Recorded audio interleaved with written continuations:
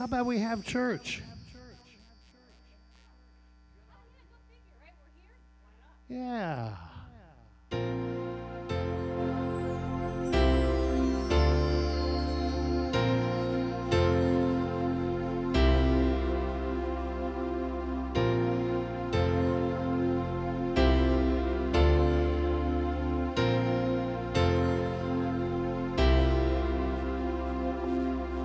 I walk a bit different now that my heart's been found. Nothing really feels the same. I hold my head a bit higher, I lift my voice a bit louder. Yeah, something inside has changed.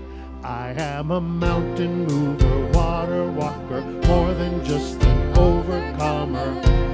'Cause I've been set free.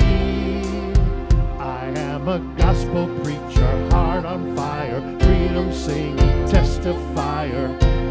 'Cause I've been redeemed, I'm a believer. Oh yeah, how about you? Let's do some believing this morning.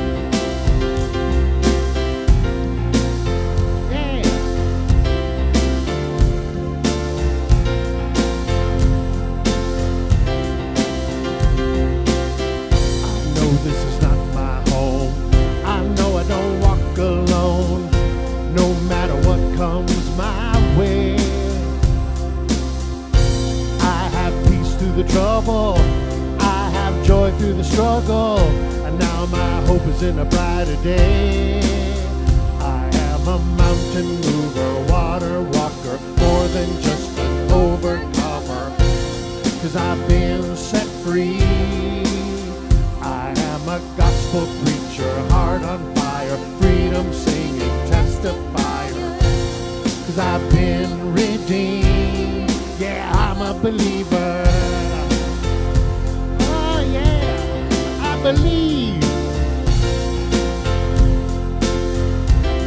Yeah, I'm a believer.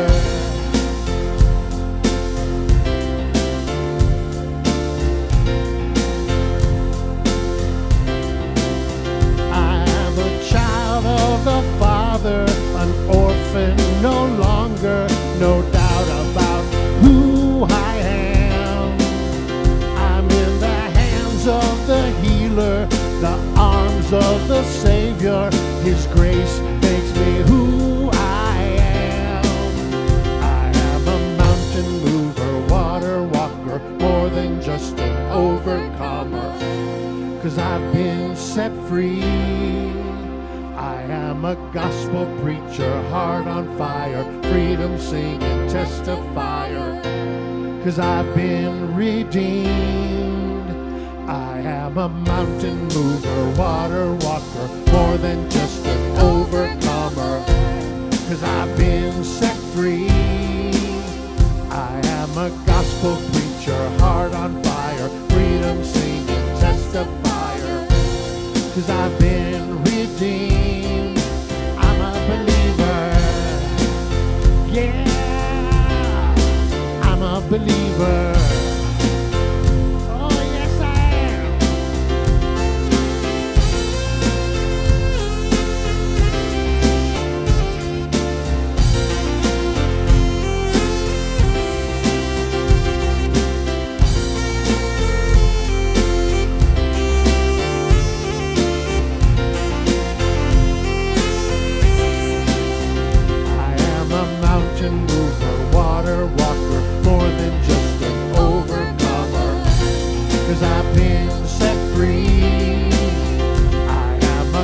gospel preacher, heart on fire, freedom singing, testifier, 'cause I've been redeemed. I am a mountain mover, water walker, more than just an overcomer, 'cause I've been set free. I am a gospel preacher, heart on fire, freedom singing, testifier, 'cause I've been redeemed. I'm a believer. Yeah. Oh, it's good to be a believer. Yeah, I'm a believer. Yeah. Oh, yeah. Oh, yeah. Hallelujah. Oh, yeah. Yeah.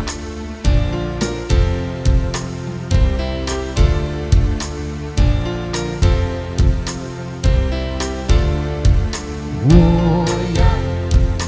Oh, yeah. Oh, yeah.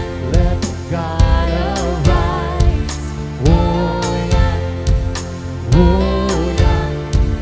Oh, yeah. Let God arise. Say it again. Oh, yeah. Oh, yeah. Oh, yeah.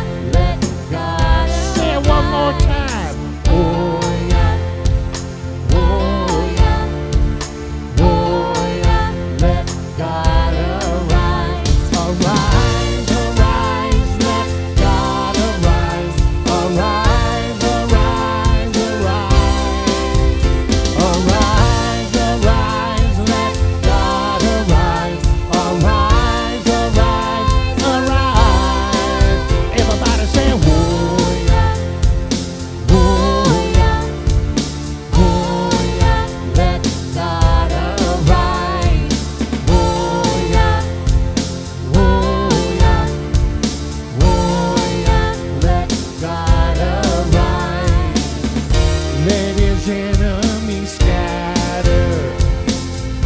Let them flee from before him. As smoke is driven away, so drive them away and say, oh, yeah. Oh, yeah. Oh, yeah. Let God arise. Oh, yeah. Oh, yeah. Oh, yeah. Let God arise. Let the righteous be glad. Let them rejoice before God. Right there in your living room, let him hear you all over the neighborhood rejoicing in the Lord this morning. Yeah, yeah. Oh, yeah. Oh, yeah. Oh, yeah. Let God arise. Oh, yeah. Oh, yeah. Oh, yeah. Let God arise. Extol him who rides upon the heavens.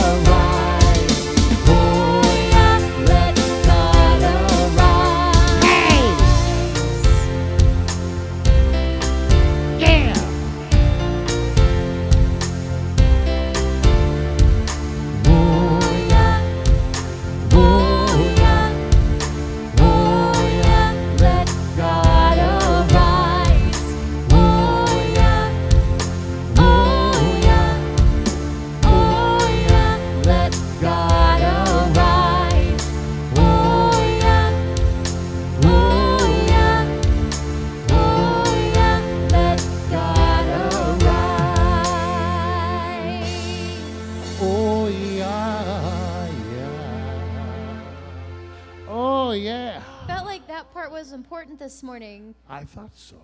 The let God arise, let God arise, let God arise. And the more we sang it, the more powerful it felt. And I saw like cracks in the earth, and like when you can see, the Spirit is not limited is what I'm trying to say, and it came up through those cracks. And God, I love that part. Arise, arise, let God arise. And I wish we could all sing that in this place this morning, but I still see these chairs full of people, and every single one of them shouting, let God arise. Yes. And maybe they were angels filling this place, all singing the same thing. Yes. So I see a massive amount in this church this morning, and they are all singing, arise, arise, let God arise. So wherever you are this morning, you can join in with us and sing, arise, arise, let God arise in this hour, in this time.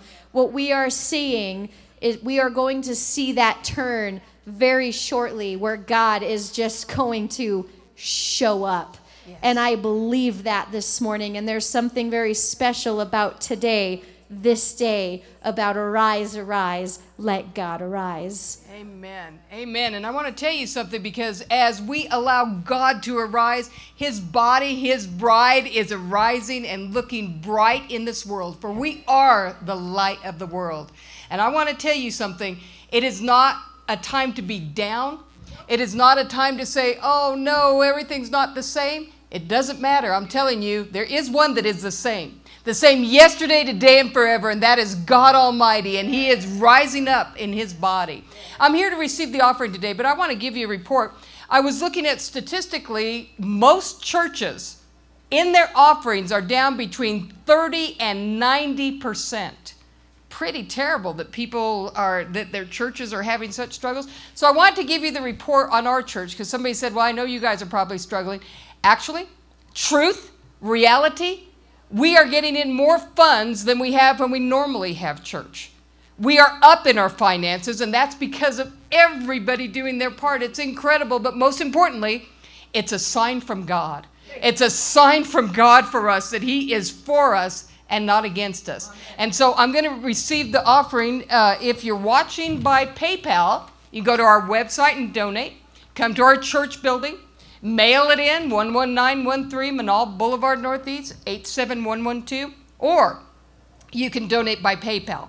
It's paypal.me/Glorybound Ministries. paypal.me/Glorybound Ministries. Now, I'm going to pray over your offering right now, and then we've got a report that we want to give. You can give the testimony, and Lisa wants to give the testimony. So, Father, in the name of Jesus, I thank you for every offering. I thank you for your multiplication. Most of all, I thank you for your faithfulness. You said you gave us seed to sow, and as the seed is sown, I proclaim a harvest in the holy name of Jesus, that not only will this church never suffer financial need, but not any person giving will ever suffer, because you are our Lord, our bread provider, sustainer.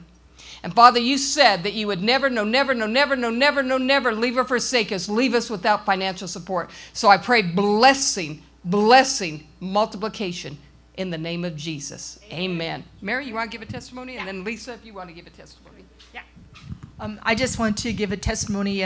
As you know, our police department here in the city of Albuquerque has been pleased to report that not one policeman has been diagnosed with a case of coronavirus. And so, considering what the policemen have to do in the course of their day, that is a marvelous testimony. Also, in Rio Rancho, not one Rio Rancho policeman has been diagnosed with the coronavirus. So that's a beautiful testimony. I pray that the same could be said of our fire departments across our state, and soon let it be said of every place in our state, in the name of Jesus. Amen.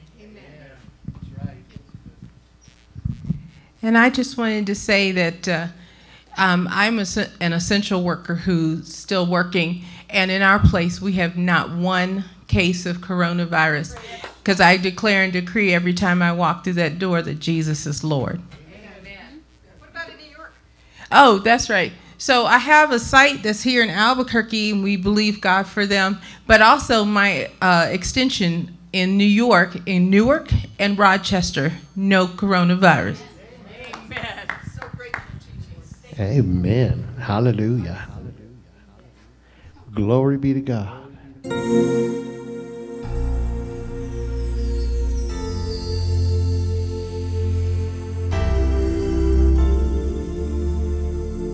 Oh, yeah.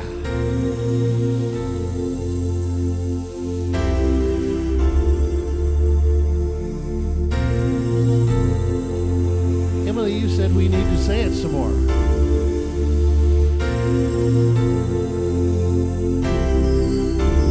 Arise, arise, let God arise. Arise, arise, arise.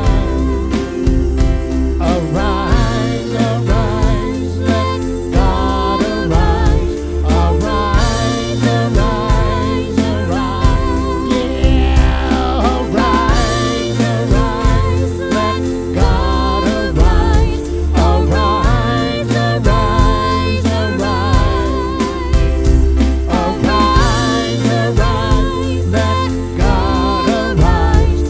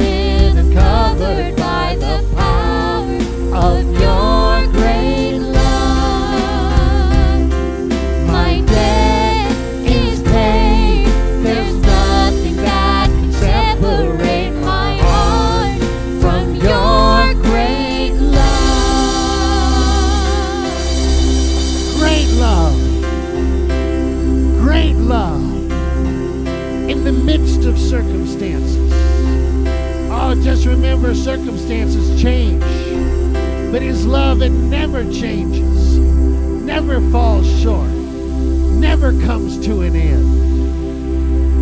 Oh, your love never fails, it never gives up, never runs out on me. Your love never fails, it never gives up, never runs out on me.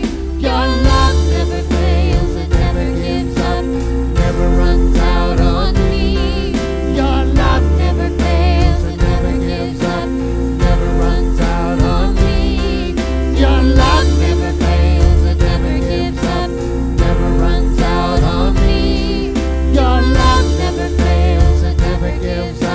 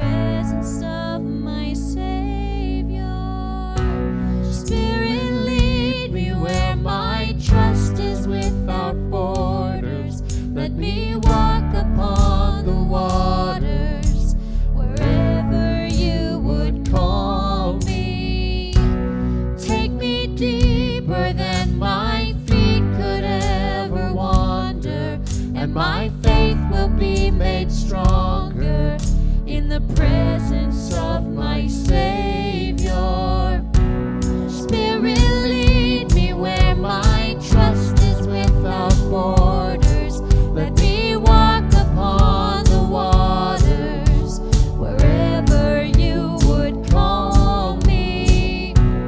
Take me deeper than my feet could ever wander, and my faith will be made stronger in the presence of my Savior.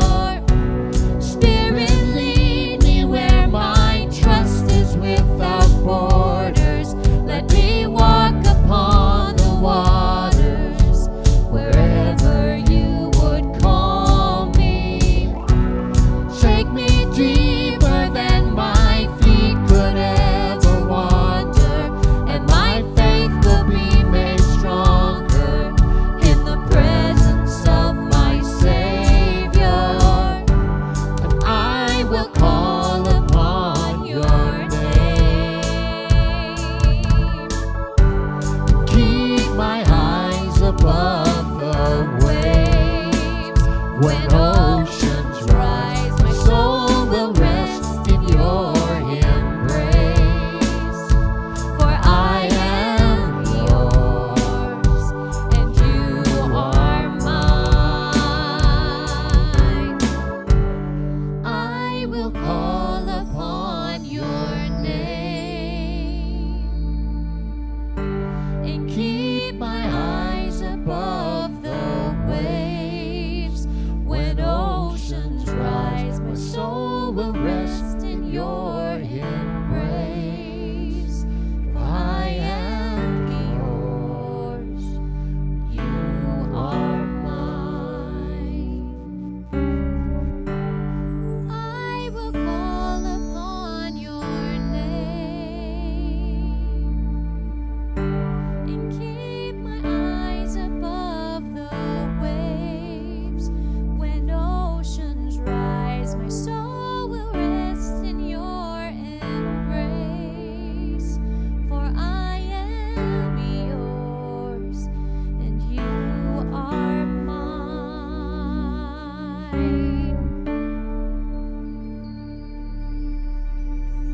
And we choose to rise.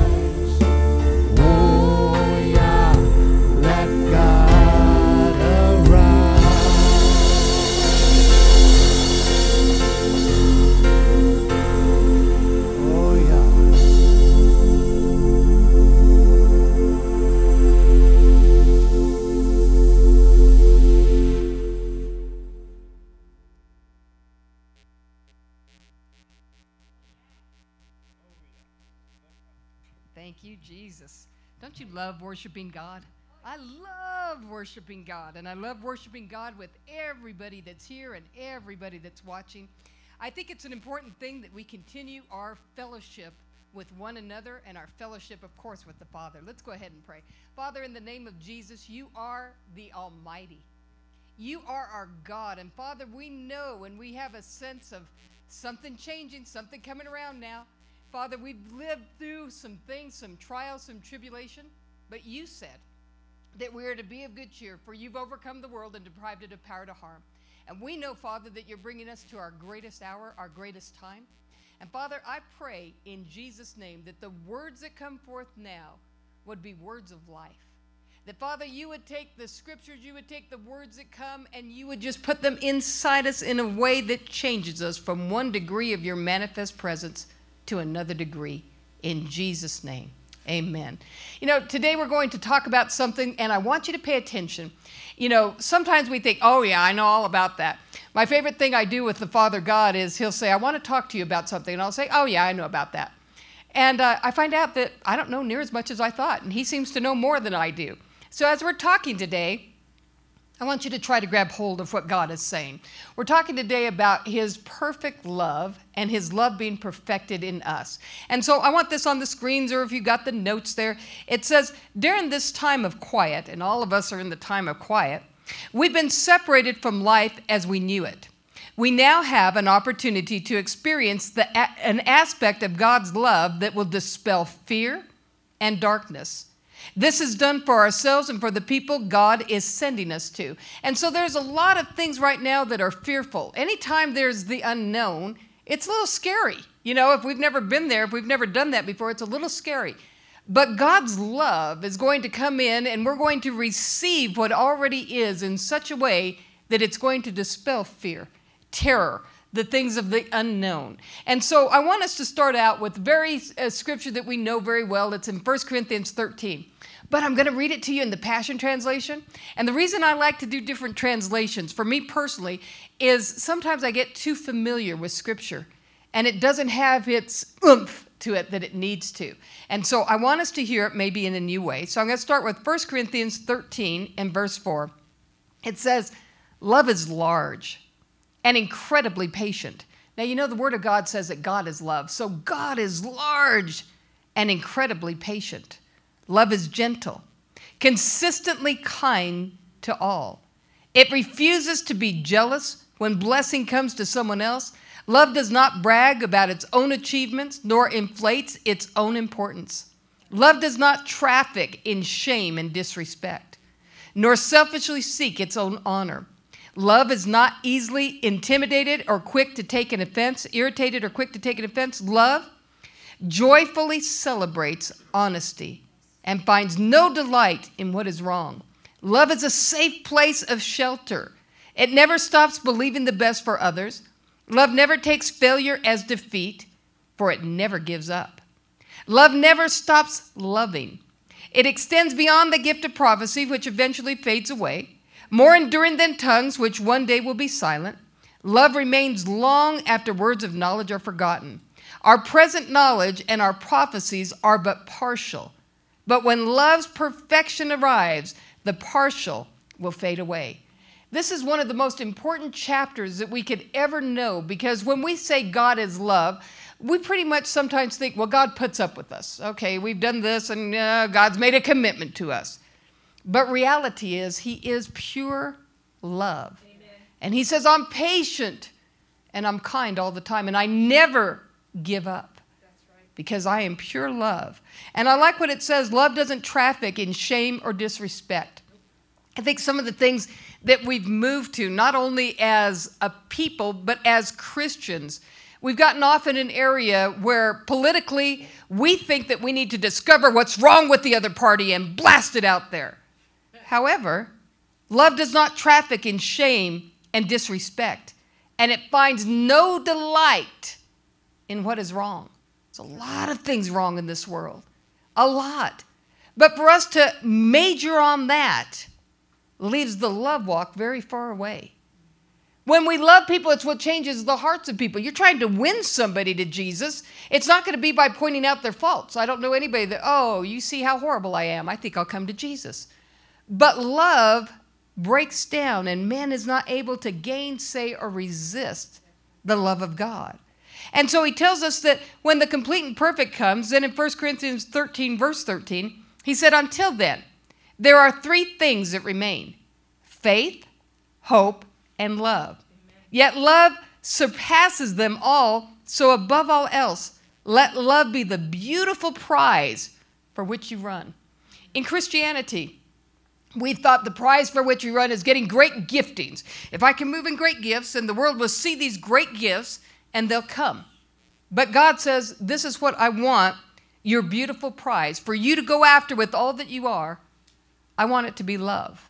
I thought about this because we know this one guy that is so kind and so loving, and we were going to have him as a speaker, a guest speaker. And I said, well, we can't advertise. This guy is loving and kind. You have to advertise he's powerful in miracles. He moves forth in this. But if we put down what God really wants as a priority, is that we walk in love. And this man walks in love. You remember that a while back there were people that would stand at a corner and they were just, I'm giving free hugs. And they would have lines of people there to get a hug. Why? Because people long and are passionate. They want somebody to love them. I remember the first day after I received Jesus, waking up the next morning and just felt enveloped by love. Somebody loved me and cared about me. And when somebody loves you and cares about you, there's no threat at all in the relationship. You could tell them anything. You could say anything. You know, I say terrible things, and Mary always says, oh, you just have a headache. And I figured I have chronic headaches because I'm always saying these things. But what she does is she's always trying to, no, that's not really who you are, always trying to remind me of that. And we look in the Bible and what Jesus did.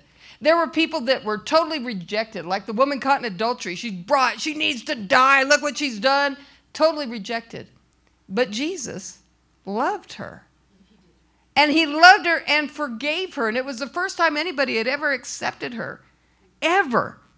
And he was able by doing that to say, now you can go and you don't ever have to sin again because somebody's loved and accepted you. When Mary and Martha were there, and Martha was serving Jesus, and Mary was just at his feet. What was she doing? She was receiving the love from Jesus. And Jesus said, you know, I know you're working for me. And this still today is what happens in Christianity. We're the hard workers for God, or we're the lovers of God. And if you're a lover of God, then you become a worker for God. But you can't work for God to try to get his love. I don't need to earn his love. He's given it to me totally and completely. And so Jesus is going to tell people about the love of God. And so he does something so weird.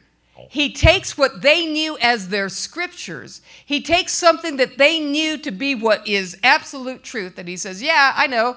Your word says that. Your scripture says that. But I'm telling you. And he gives something greater. Now, we would throw somebody out of the church if they said, I know it says that, but here's what God is saying. And it's not that God disagrees with his word ever, but there are time periods. And before Jesus came, the law was the one that was in action. It was what everybody was trying to do, even though all it was given for, the law was only given for one reason, to find out that we can't do it and we need a Savior. And so here's what Jesus said in Matthew chapter 5 and verse 43. You're familiar with the old written law. Love your friend, and its unwritten companion, hate your enemy.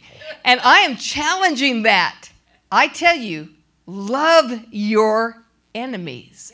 Let them bring out the best in you, not the worst.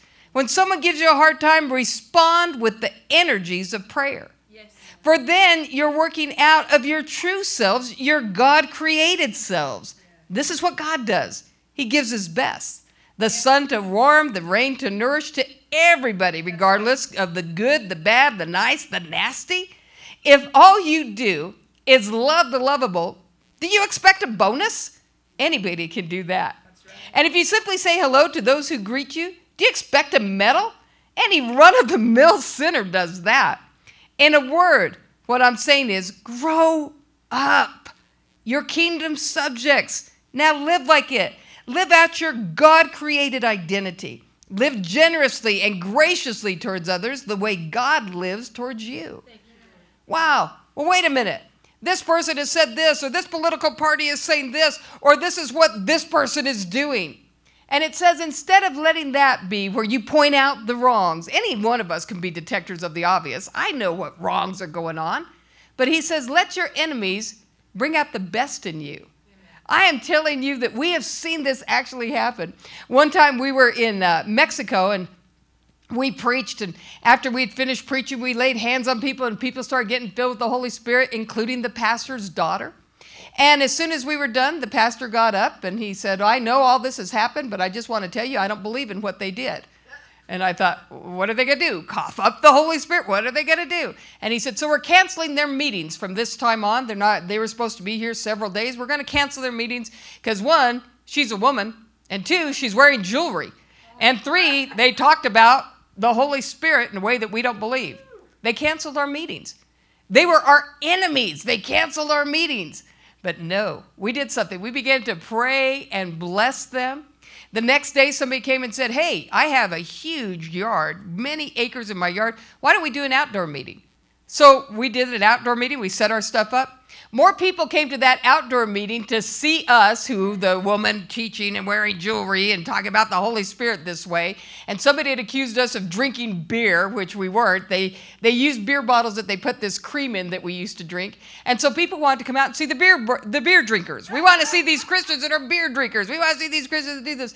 Turned out that our meetings were phenomenal. We were able to reach so many more outside of the church than in the church. So if you have enemies, God promises he's going to work all things together for good. He's going to turn it around. It's going to cause your prayer life to increase. And he said, stop just looking for people who like you to be nice to. Stop doing that. Right. Go after everybody. Amen. Everybody, because after all, you know, when we look at the scriptures, we're not any run-of-the-mill sinner. We're saved by Jesus Christ. And so he tells us to love generously, be towards others the way God is towards you. I am telling you that sometimes we try to realize and say, well, you know, I did this. God doesn't love me anymore. Never happened.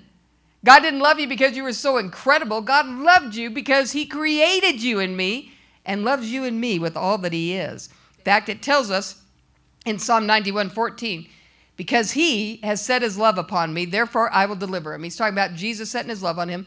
I will set him on high because he knows and understands my name and has a personal knowledge of my mercy and loving kindness, trusts and relies on me, knowing that I will never forsake him, no, never. Now, we put our love on God, and God says, I'll never forsake you. I have given you a new heart of flesh, and I have given you the responsibility to respond to me. You know, when the Bible says that God has taken out the heart of stone and put in a heart of flesh, what that means is he has given us a heart that's responsive to him. God's heart is always and already is responsive to you and me. But now we've been given a heart that's responsive to him. In Psalm 91:14 in the Passion Bible, it says, for here is what the Lord has spoken to me.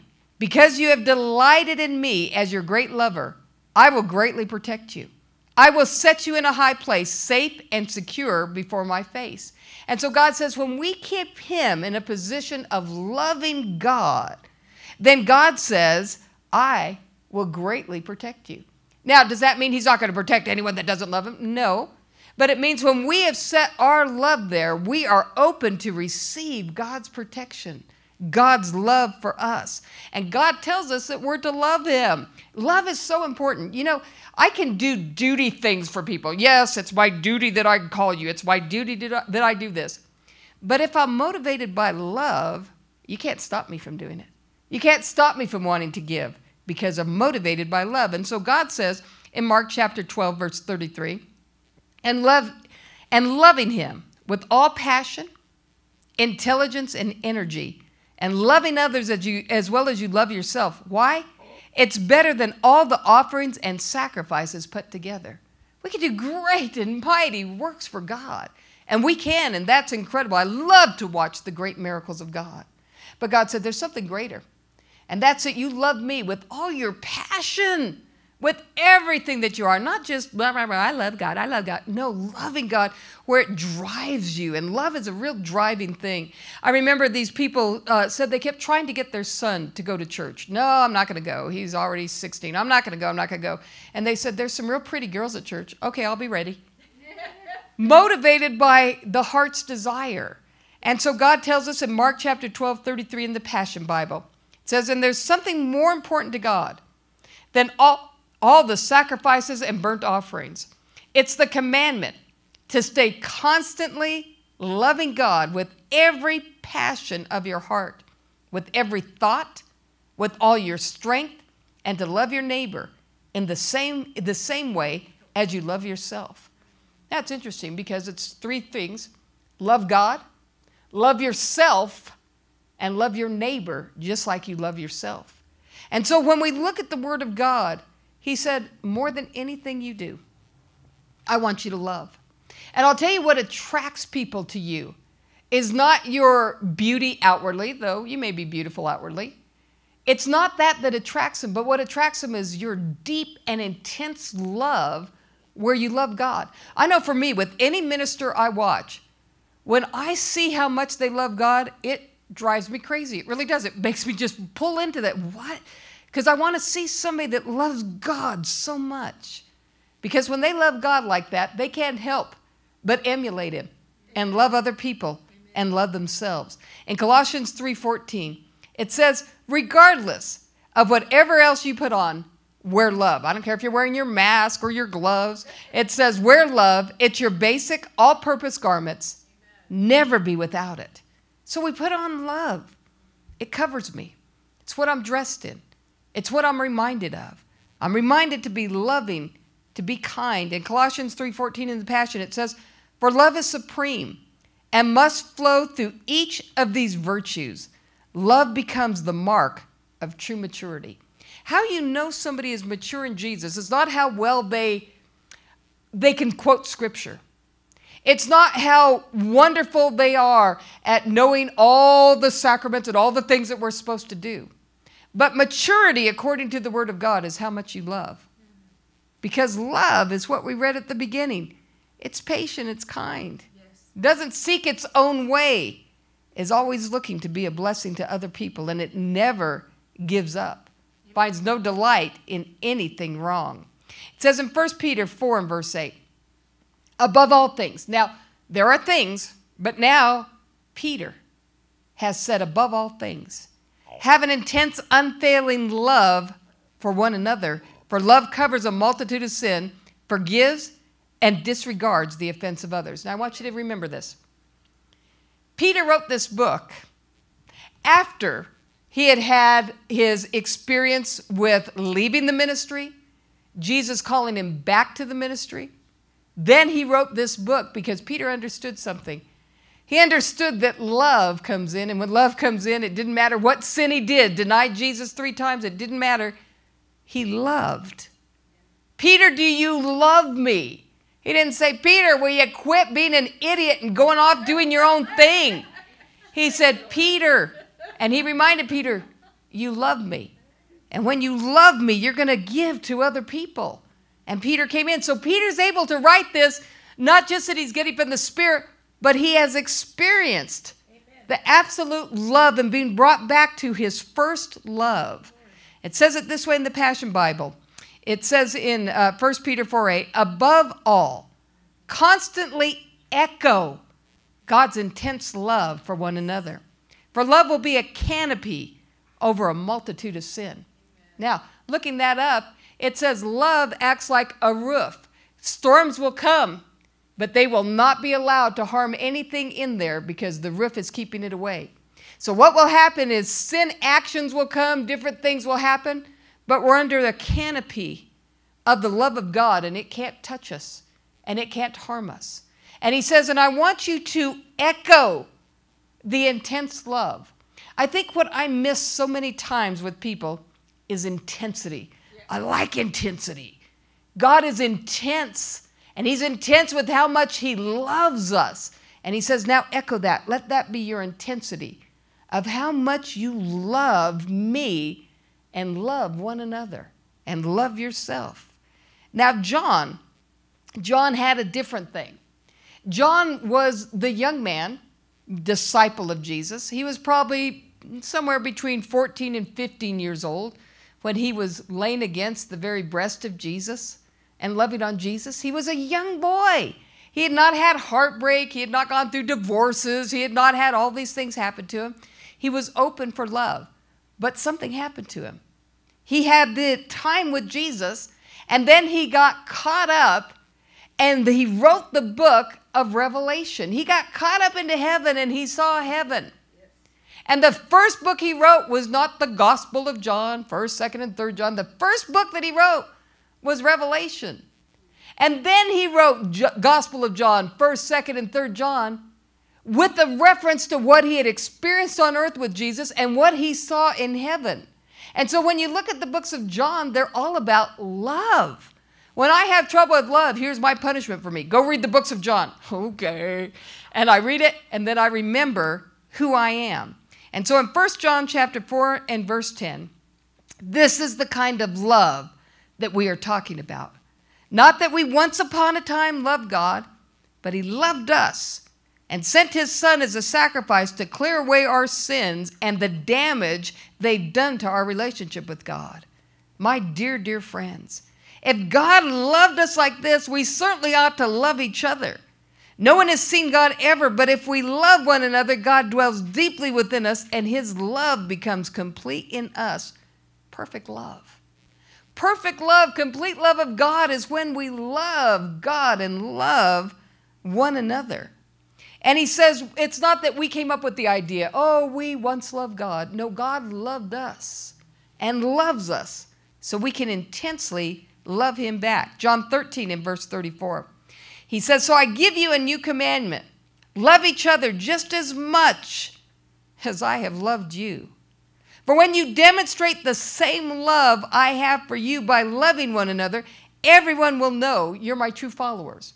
Now, we've come up with lots of plans of evangelism. We have. We did some great things years back. We'd go on Central and we'd make hot dogs and we'd preach the gospel. And we'd love all the people there. We'd help them. We'd minister to them. That was a great plan. But the main part of our plan was that we went and loved these people. And they were some strange people. I know you're watching now. But they were some interesting people, but we loved them. And God said, here's my plan of evangelism, that you love one another. What? How is that evangelism, that I love my brothers and sisters in Christ, that I love my family? How's that evangelism? Because it says, in the heart of man is placed a sense of eternity. In every human being, that's right, there is eternity placed inside them. Where the person, why am I here? What am I doing? Who created me? That is placed inside every human being. And when they see us loving each other, it draws them. It draws them. What is it that you guys have that you love one another? He didn't say that we just have some love, but that we love one another. But what have we done in the body of Christ? Let's separate. I don't like what they believe. Do you know what they said? Do you know how they are? I think we should not fellowship with them. I don't know why we're not drawing the world to us right now. But he says this is how, by loving one another, then everyone will know that you are my true followers. In John 14:21, it says, the person who knows my commandments and keeps them, that's who loves me. And the person who loves me will be loved by my Father, and I will love him and make myself plain to him. Having trouble understanding all the things of God? God says, listen, here's my commandment. Love me, love yourself, and love your neighbor. And when you obey these commandments that I've given you, I'm going to reveal myself to you. God reveals himself because he's love, and when I'm loving, then I'm in him. And he reveals himself. In John 14:23, it says, because a loveless world, said Jesus, is the sightless world. If anyone loves me, he will carefully keep my word, and my Father will love him and will move right into the neighborhood. This is pretty incredible because Jesus said, if you don't love, if somebody doesn't love, then they can't see anything. But when we love God, he moves right in with us. Where are you living? Hey, we live in the hood. You know, there's Jesus right there with us. He's in our neighborhood. He's in our place. In Romans chapter 12 and verse 10, it says love. You know how many scriptures there are on love in the Bible? There are hundreds of scriptures on love in the Bible. But we want to concentrate on the scriptures that talk about miracle, that talk about something that appeases us. But this is what is for God. He talks about it all the time. He says in Romans chapter 12:10, love one another with a brotherly affection as members of one family, giving precedence and showing honor to one another. Actually seeing somebody as before me. Actually being more interested in you than I am in me. Actually wanting to help you more than I want you to help me. Many times when people are seeking out relationships, they're looking for, what can you do for me? But God says we need to seek out relationships of what can I do for you?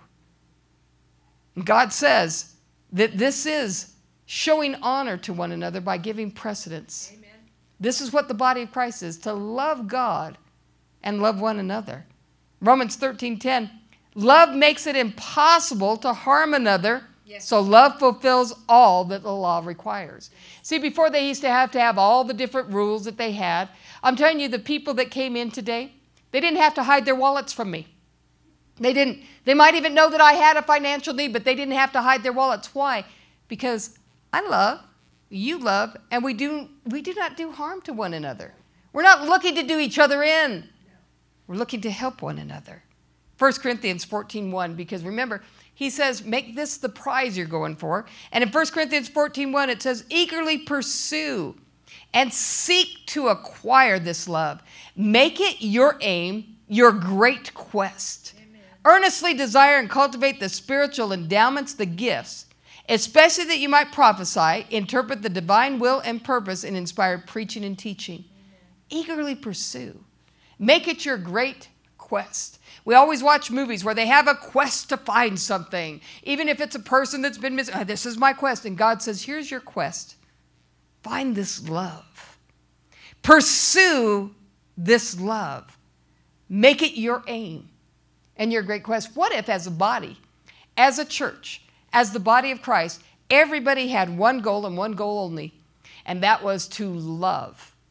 What a church we'd have. It'd be packed because people would come from all over, not just to get a hug from someone in a line, but to really be loved, to really have that. And he tells us in 1 Corinthians 16:14, let everything you do be done in love. True love to God and to man as inspired by God's love for us. What if I let everything I do be in love? I guess I wouldn't do that many things. No, let everything we do be out of a motivation of love and how we can intensely help somebody, see somebody else, everything that we do. Whether we go to the store, whether we are home, whether we are praying, everything we do be done in love. But there's only one way to do this. When I find myself critical of people, when I find myself nagging at something, it's because I'm not receiving the love from God. I can't give what I'm not receiving. And so my job, first and foremost, is to receive He who first loved me, so that I can then echo for myself and for the people I minister the intense love by which God has loved me. And so if you're finding that faults are thick and love is thin, then it's important to get with love so that you can find it being the exact opposite. He tells us that 2 Corinthians 5:14, Christ's love has moved me to such extremes. His love has the first and the last word in everything we do. Our firm decision is to work from this focused center. One man died for everyone. That puts everyone in the same boat. Amen. Here was Paul. He was a guy that was the chief of Pharisees. He was the guy that worked hard for God. And now he's been given a position of the great apostle. And what does he say? He says, look, we're all on equal level here. We're all just the same. Because I know this, that God has the first and the last word in love of everything we do. So I want you to think about where you're working or at home. What could you do that would have the first and the last word of love, and love being the motivation of everything? Not tired of cooking. tired of this. I'm tired of sleeping. It's just 18 hours a night is not enough. And so we look and we think we need to work from a focus center that Jesus Christ died and resurrected. And because of that, we've been born again into absolute love. In 2 Corinthians 5:4, it says, in Galatians 5:6, it says, for Christ, in Christ, neither our conscientious religion, nor disregard of religion amounts to anything. For what matters is something far more interior, faith expressed by love. And so we could say, I have faith to move mountains. I have faith to this extreme. And it says, yeah, that's great. You can even speak in tongues of men and of angels, but if you don't have love, it's nothing. And he says what's powerful is when your faith is motivated by love. Amen. I'm believing for this because I love God's word. I love what he has said, and I love this person. Not watch what I can do, but motivated out of love. Ephesians chapter 3, verse 17. Then by constantly using your faith, the life of Christ will be released deep inside you, and the resting place of his love will become the very source and root of your life. Then you'll be empowered to discover whatever Holy One experiences, the great multitude of astonishing love of Christ in all its dimensions. How deeply, intimately, far-reaching is his love. How enduring and inclusive it is. Endless love beyond measurement that transcends our understanding. This extravagant love pours into you until you are filled to overflowing with the fullness of God. The fullness of God dwells in us, but because he is love, that means the fullness of love dwells in you and me.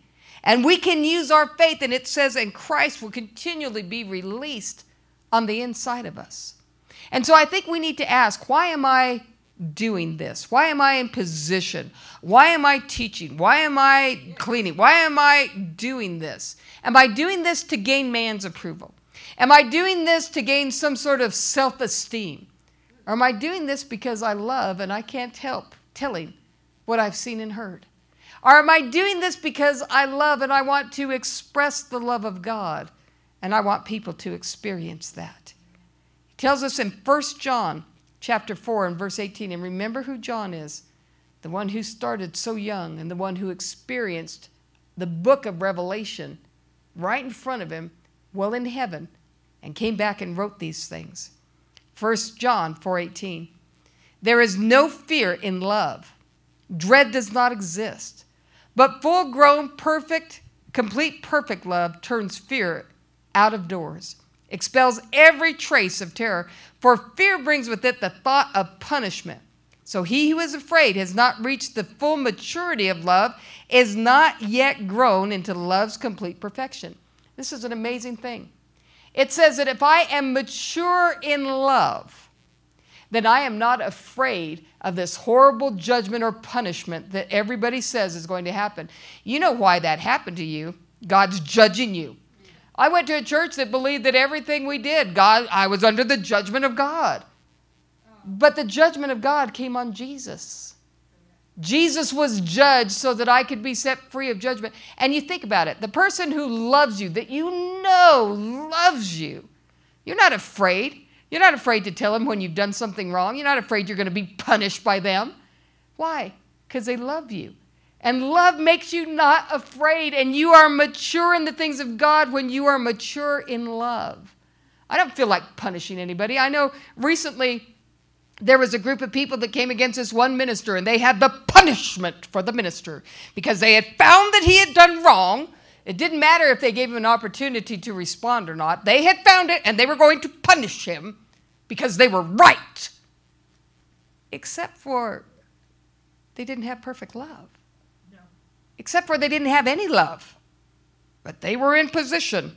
And we did a conference about it. And then we did days and days so that we could know how bad this minister was. And you know what that did for that minister? It just brought him right in. He just, oh, the kindness and the love. I can hardly wait to be around these people. No.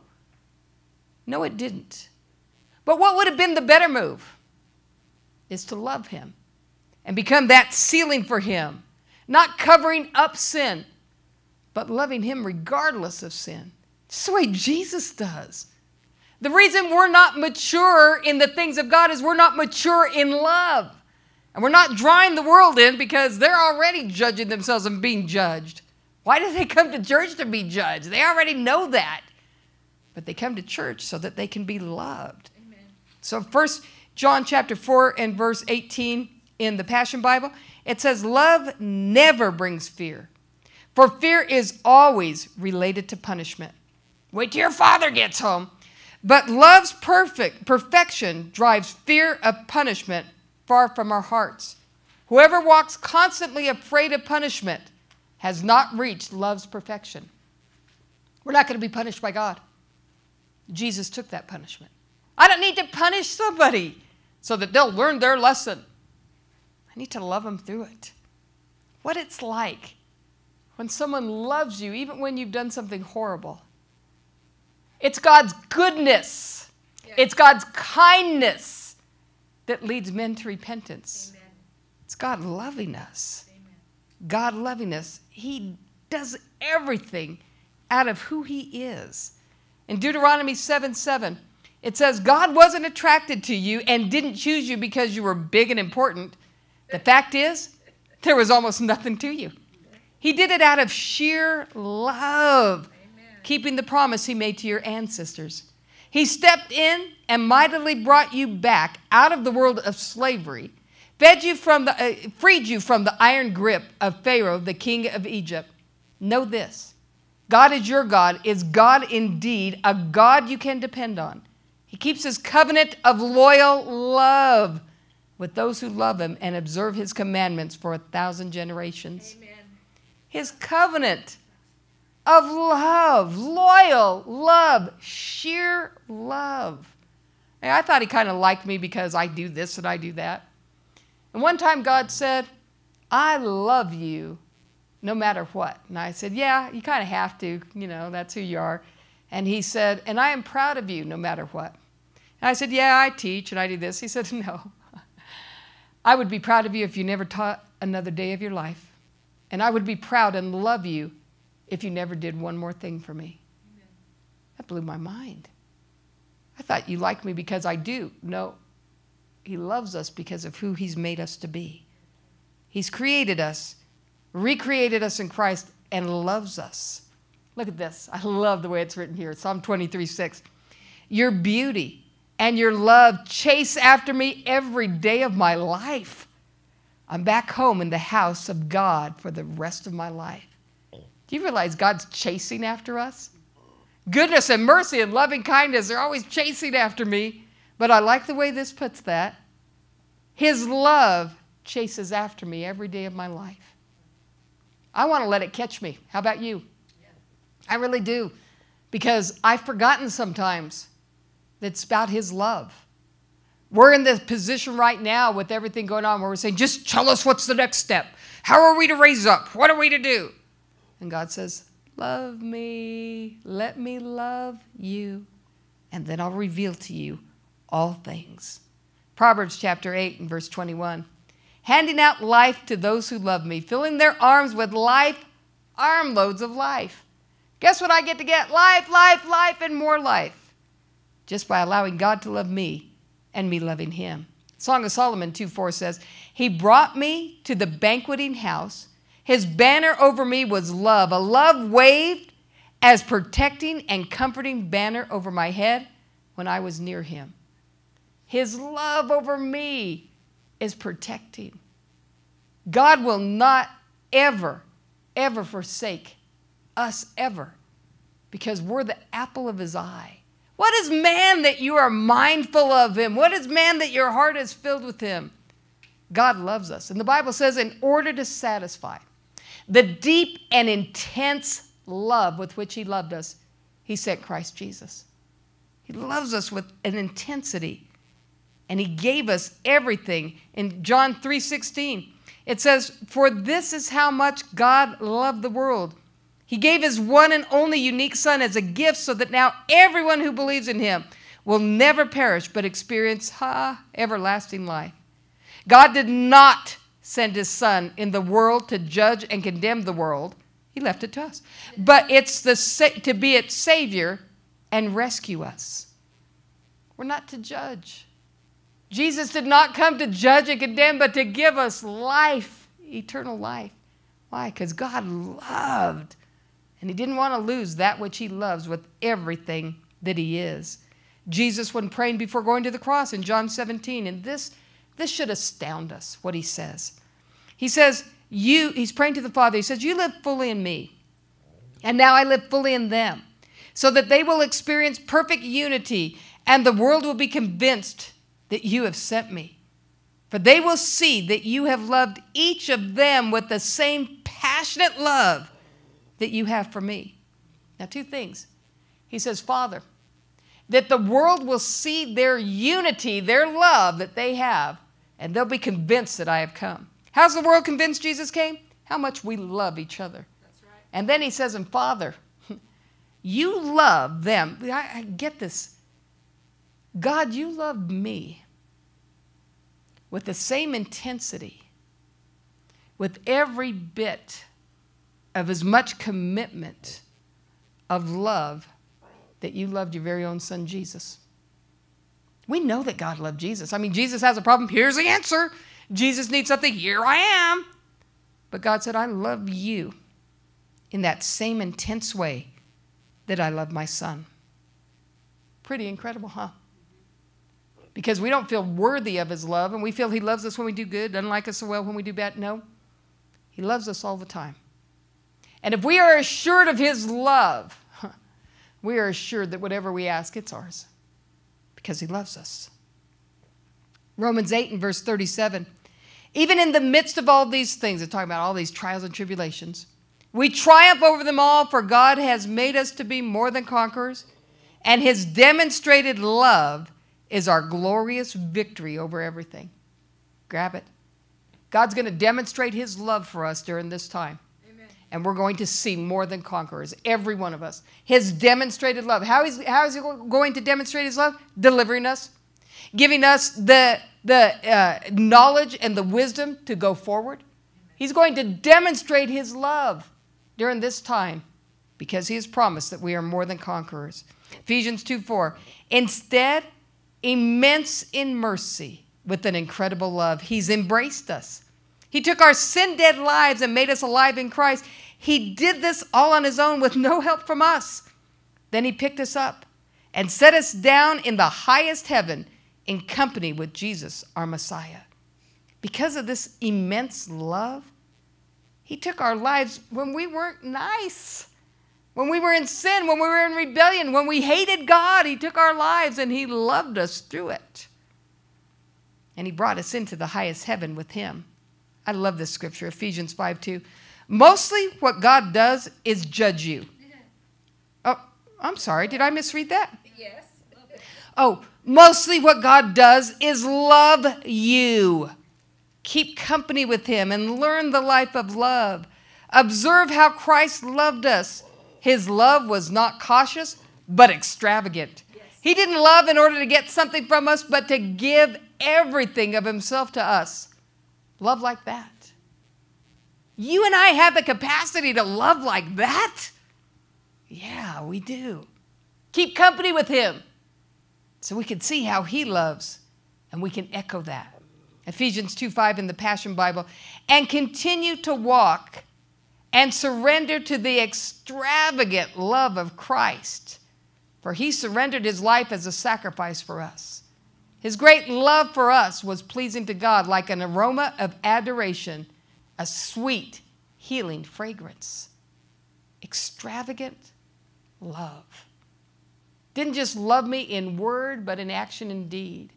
Didn't just love me once in a while, but extravagant in his love. Gave himself for people that didn't want him. He loved them. He came to this world not to judge, but to love and to give himself. In Romans 8:28, and we are assured and know that God being a partner in our labor, that all things work together are fitting into a plan for good for those who love God and are called according to his design and purpose. we love God. And everything is going to be okay. Everything is going to work out better. Amen. Everything is going to work out to our good. It's the truth. Ephesians 4:15.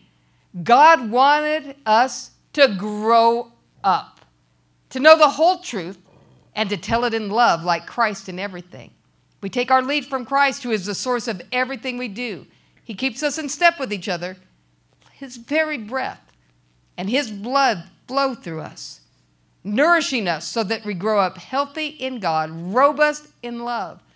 I have the heart that he's placed in me, a heart of flesh that's responsive to him. I have his very Spirit, the very Holy Spirit within me. I have his blood flowing through me and his very breath flowing through me. And he is love, and therefore we are love. And we can say, Claudia is patient and kind, is never envious or boils over with jealousy. We can take the love chapter and put God's name in it and put our own name in it. Amen. Because it's who he created us to be. And how do we grow up? By walking and moving and knowing and being in love. That's how we grow up. You can have someone who's come to Jesus just a couple of months, and they're more mature than many Christians who have not walked in the fullness of love. Colossians 1:13. He's rescued us completely from the rule of darkness and has translated us into the kingdom realm of his beloved Son. So I once was in darkness. I once was darkness, but now I am light. Because I've been translocated from the kingdom of darkness to the kingdom of the Son of his love. I've been translated into the kingdom of love. I've been translated into that because that's the kingdom that I serve, the kingdom of love. Colossians 2:2. And I'm contending for you that your hearts will be wrapped in the comfort of heaven and woven together into love's fabric. This will give you access to all the riches of God as you experience the revelation of God's great mystery, Christ. What's going to wrap us in the things of God? What's going to comfort us in the things of God? What's going to weave us into him is love. And so today, what I want you to experience, just take some time, even where you're at, and God, let your love come upon me. I sometimes forget how much you love me.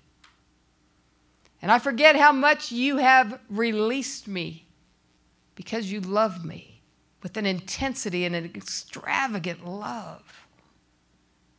And I receive your absolute acceptance and absolute love. And you're for me and not against me. And you're satisfying your deep and intense love, and your love is perfected in me. And Father, Holy Spirit, I am asking you to help me move in the fullness of who I really am, echoing the Father in his love. Let it come upon me. Let me be who I really am, love. In the holy name of Jesus, amen. Mary? Amen.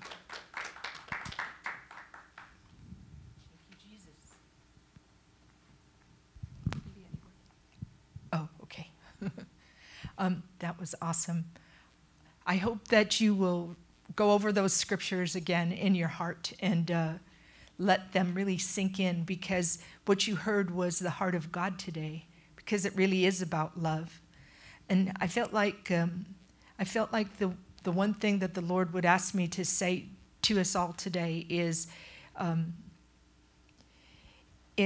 don't be afraid of what's going to come up next in the world. Because if you believe that I love you, then you know that I have good planned. For a long time, many prophetic people have been saying, there's a new thing coming, there's a new thing, it's going to be a new day. And we've all rejoiced at that because we thought we wanted something new.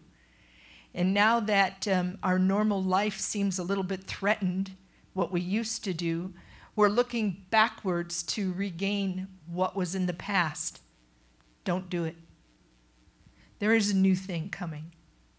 And its foundation is the love of God. And it is for us, the church, and it's for the church to administer to the people of this world. It will change things, and you will have an opportunity to, you know how in that room over there we have the pictures of men and women who've gone before us and did mighty exploits in the name of Jesus, and we admire and respect them. Well, if they were here physically in this room today, they tell us to get over that. That it's time for us to admire and respect the finished work of Jesus in our lives as they did. And that empowered by God's love, we could excel even the works of John G. Lake, who held a virus in his hand and cursed it and it died. Do you understand what I'm saying? So new things are going to come, and you're going to get to experience some of these new things, but they are founded on the Word of God, and they are founded on the great love God has for us and the love we get to give to other people. And if you hear a word from God and somebody tells you God said this, let me give you a big tip. Please receive it. And there is fear that comes through that word did not come from God. That's right. Do you hear me? Yes. It could be an accurate word, being right, but if it is not filtered through the heart of the Holy Ghost, if it is not filtered through the heart of a loving Father, it did not come from the Father. Because if God has something hard to say to you, He'll tell you. But you will not walk away feeling damaged or afraid for your life as a result. Even if He had to warn you about your life, even if He had to say, don't do that anymore, you still would know that you weren't abandoned and that God was with you to see you through. So please, don't accept any false things that have the roaring sound of what we think God says, but has no love in it. Did not come from God. And that's how you'll know the difference. That's how the Holy Spirit will help you discern the difference between God's voice and someone's nice opinion, okay? I tell you this because so much goes on in the course of our days here, especially with what the current events are in our society. But we asked God to do a new thing. And He is. But it will not be for our hurt or injury. It will be for good, and it will be for us to be instruments of love to a world who desperately needs to know that they're not by themselves and that God cares for them and He's not mad at them. Remember what Claudia read in John chapter 17. It says, this unity that the world will see, they'll know it because of the love that they see in us for each other and for the world. They'll know the difference. My friends, they're waiting to see the difference.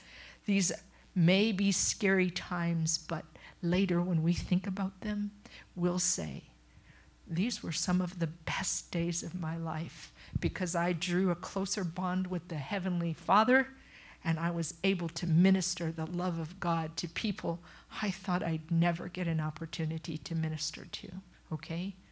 So I'm embracing the new thing. I know there's going to be a new normal, and I'm okay with that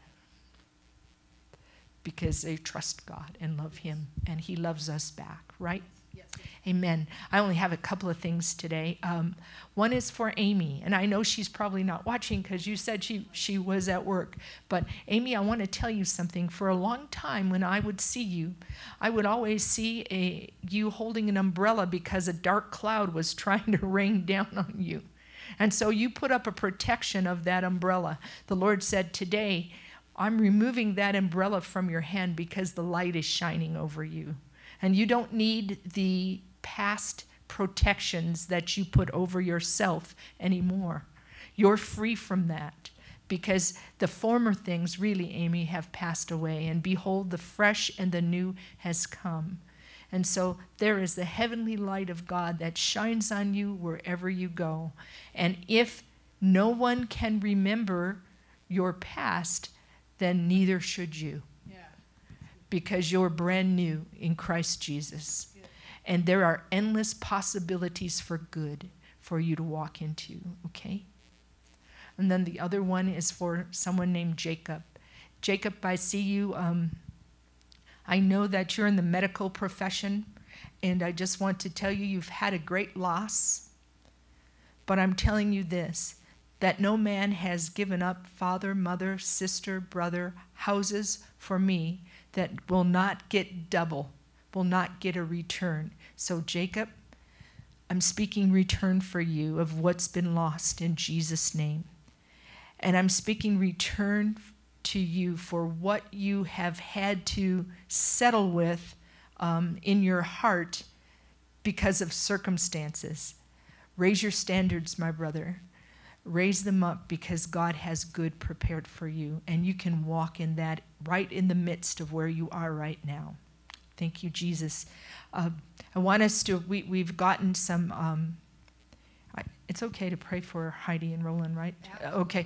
We've gotten some information about Heidi and Roland that they don't have enough food, and people are starving. They're very hungry.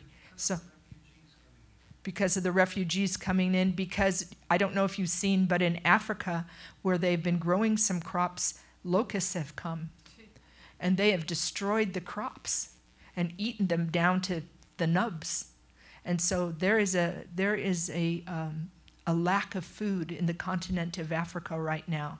So if you're out there listening to us, please join in with us in prayer right now as we pray in Jesus' name. Jesus did so many miracles with food. Yes. So in the name of Jesus, we speak to the nation of Mozambique and all the surrounding countries. We speak to the continent of Africa that there will be no lack of good things to eat in the name of Jesus Christ. But there will be a miracle of food being multiplied over and over again until everyone has everything that they need in Jesus' name. And we speak and we send a blessing to the soil in Jesus' name. We call for every seed that has been planted to reproduce 1,000-fold in Jesus' name. Locusts, you're dismissed in Jesus' name. You cannot stay. You die in the name of Jesus. We just speak a refreshment in the hearts of the people of Africa. We speak a refreshment and protection over Mozambique and over the ministry of Heidi and Roland Baker there in the name of Jesus. We speak perfect health and healing for them in Jesus' name. And let this be a beginning of new things for them today in Jesus' name. Yes. Amen. Is there anything else? Don't forget intercessory prayer. It's going to be Tuesday at 7 o'clock. It's a conference call.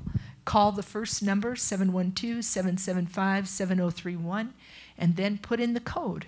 And don't forget the hashtag, because sometimes you do. And Wyatt has something to say.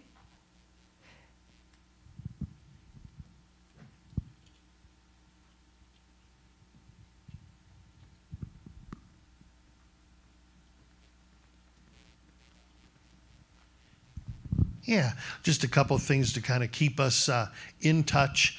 Remember that if you want to receive the church bulletin, or if you just want to connect with the church, giving us your name, your address, everything like that, we want you to do that on our email at gloryboundmin, GLORYBOUNDMIN, no caps, no spaces, gloryboundmin@aol.com.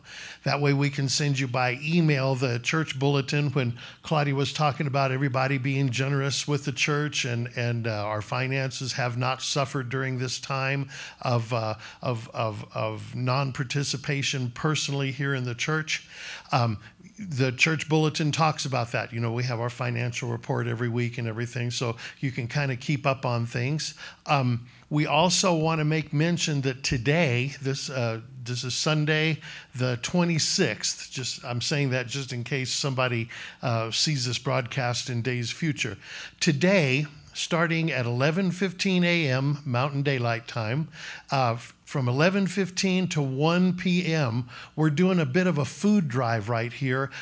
Dean and Linda Curtis, two of our elders, are heading up a food drive. They're working with some families in Chinle, Arizona, to raise up some food staples and stuff for some people in the Navajo Nation. Now, as you might know, the coronavirus has hit the Navajo Nation really hard, and we're praying for that. We're standing with them and for them. One of the ways that they can stay in place better is if we can raise up these foodstuffs to kind of help them.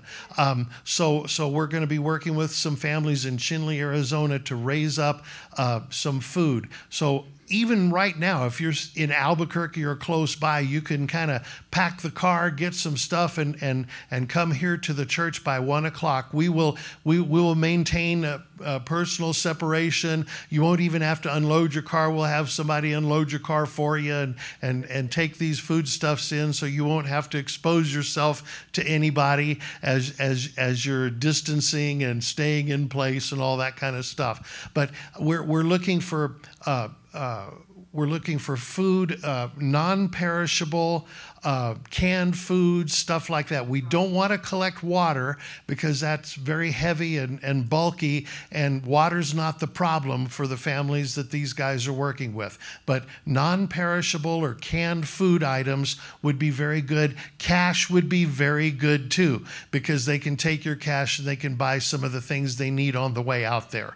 So if, like I say, between 11:15 a.m. and 1 p.m. here at the church, Glory Bound Ministries, 11913 Manal Northeast, Albuquerque, New Mexico. We're going to do this little bit of a food drive just to kind of help boost these families and everything. So stay in touch. Call one another up on the phone, send each other emails, do FaceTime, check up on everybody, love everybody, make sure everybody's doing well, and continue to participate with the church on Facebook as well as online. And let's get through this thing together. So far, we are still restricting personal contact here in the church until at least May 15th. That's the date here in New Mexico where we're kind of under orders to stay in place. Once May 15th comes, we're hoping that some of these things get released and that we can get together again somehow, some way. But let's stay in communication up until then so that we know what we're doing, okay? God bless you. We're going to make it through this thing. Huh? Healing, yeah, that's a good idea. We're going to do the healing for the incurable meeting on Saturday. What is the date Saturday? The 2nd? Saturday, May 2nd at 10 o'clock a.m. We're going to do it on the internet as well as on our website. Tune in and we'll make the connection, and healing will come in Jesus' name. We believe in healing. We're standing for healing. Just because we're not getting together one-on-one does not believe that we don't believe in the power of healing. We do believe in the power of healing. We do believe in the spoken word, the laying on of hands, miracles. We believe in healing by faith, and we're going to exercise all of that on Saturday, May the 2nd, 10 a.m. at the Healing for the Incurable meeting. Be sure and tune in for that. God bless you. We'll see you soon.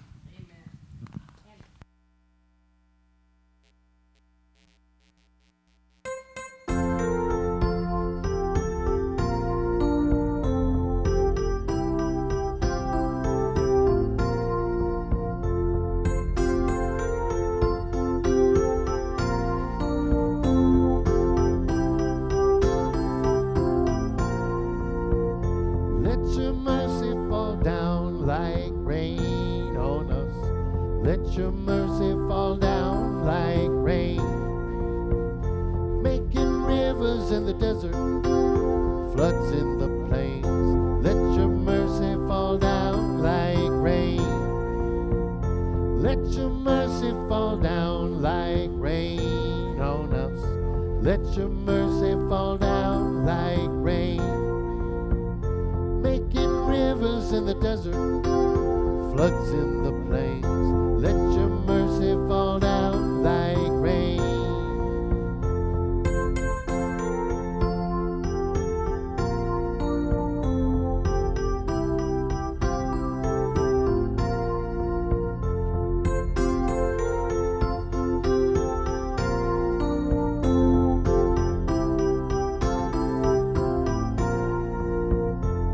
The prayers of the saints are being counted this day. Prayers for judgment, prayers for mercy, as I consider the cross and the price that was paid. I see that sin there was judged, restitution was made. Then I look at the world with so much suffering and need. I cry, mercy come down. I cry, mercy come down. Let your mercy fall down like rain on us. Let your mercy fall down like rain. Making rivers in the desert, floods in the plains. Let your mercy fall down like rain.